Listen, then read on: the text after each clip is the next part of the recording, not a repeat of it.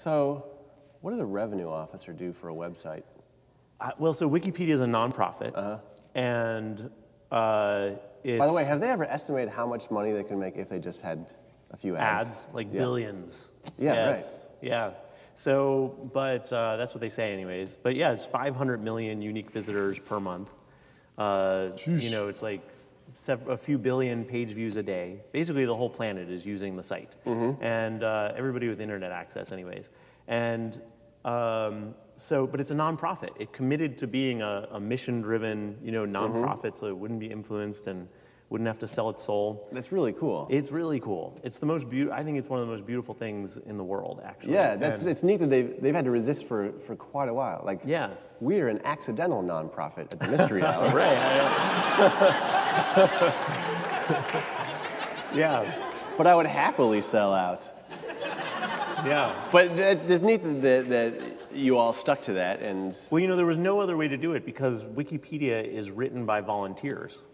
It's all volunteer created. And so the volunteers aren't going to do all that work if somebody's cashing in up at the top. It just wouldn't work. So that's one of the reasons, you know, not to do it. There's a bunch of others. But so, yeah, so my, you know, yeah, like I worked in, I ran the internet campaign for John Kerry, which nobody remembers because then Barack Obama came along. But we actually raised $125 million for John Kerry, which gave him parity with Bush. You know, like Bush had all this corporate money. Kerry was going to have, you know, half as much as Bush, and we made that up with all that money on the internet. Yes, it was the first time that happened, really. And so, and I worked with the Dean campaign before that. I did other stuff, MoveOn.org. So I kind of got into this internet fundraising thing. So Wikipedia needed somebody to do that for them. They had just been surviving on grants, and the whole thing was kind of falling apart, actually, because the volunteers are great for writing the articles, but how are you going to run this website that needs to serve 500 million people? So they actually needed to hire some people. Because like literally volunteers were running the website. Really? Yeah. On the back end, it was not just people making entries. Like the backup for the whole site was on some guy's laptop in London that nobody had ever met. No way. And that was just like 4 years ago. Yeah.